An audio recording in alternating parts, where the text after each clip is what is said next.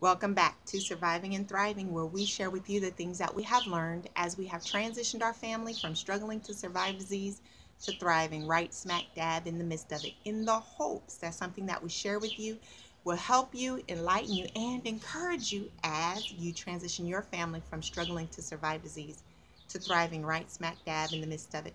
Have you ever gone to the grocery store to buy some apple juice, right? And you're in the apple juice section, and there's a lot of different options out there for you. You have one that says apple juice, and then it says 100% juice, and you look on the back and it has water, pear juice, grape juice, peach juice, and then it has apple juice as one of your ingredients on there somewhere down at the end of the list, right?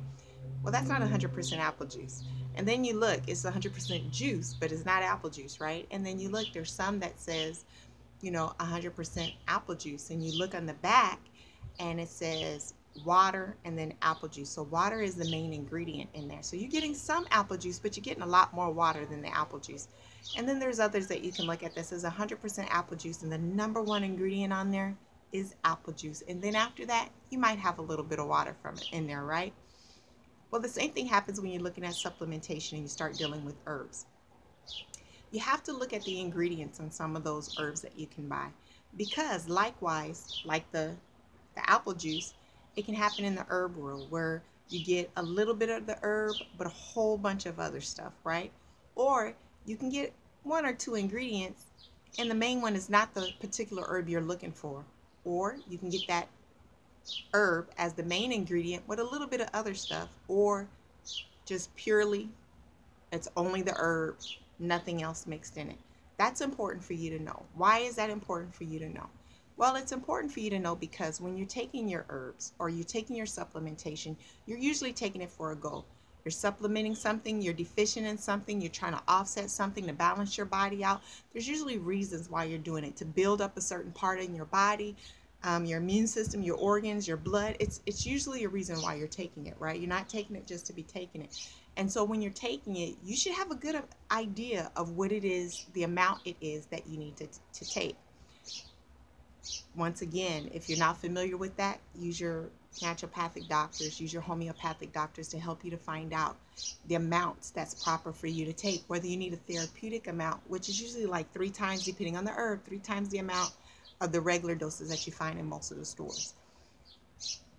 Most of the herbs will let you know on the back what is the daily doses and what would be the therapeutic doses of that. But you need to know what your body needs and how it's going to handle that.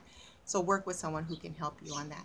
But when you're looking on that, on the back of those, and you're finding the ingredients and finding out how much you need to know how much you're actually getting in your body when you're taking those herbs so that you can hit your targets and so that you can hit your goals.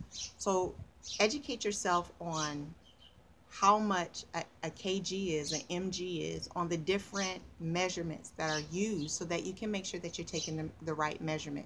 When you are looking on the internet, or when you are looking in books, or when you are talking to people or looking in stores and you're shopping for your herbs, there's some things you need to consider.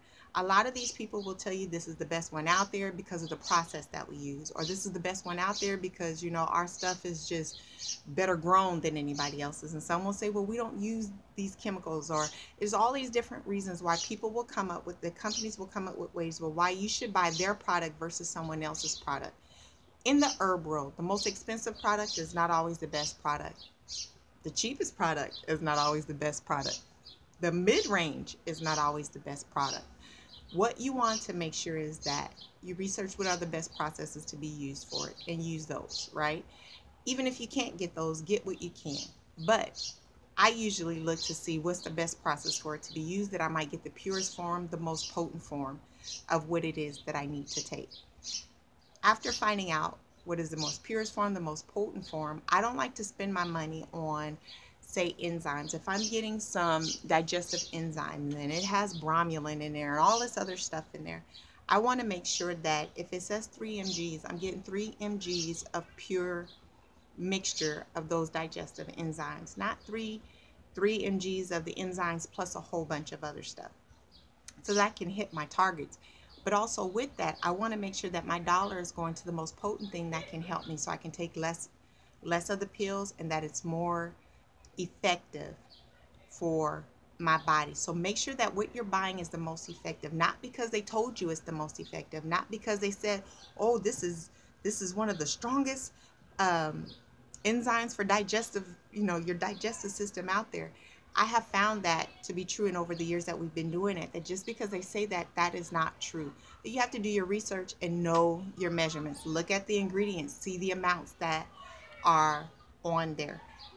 So be careful with the things that you do and the things that you choose. Now, I said be careful, but I don't necessarily need to say be careful, because it's not one of those things where if you get one that's a little less potent, it's going to hurt you. It's not that kind of thing.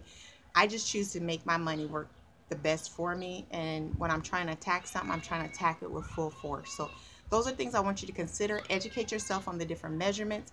Make sure you're aware how much your body needs, and look at those ingredients to make sure that you're getting the right thing, the proper thing that's good for your body. And all things, remember, do you. Until next week. Bye.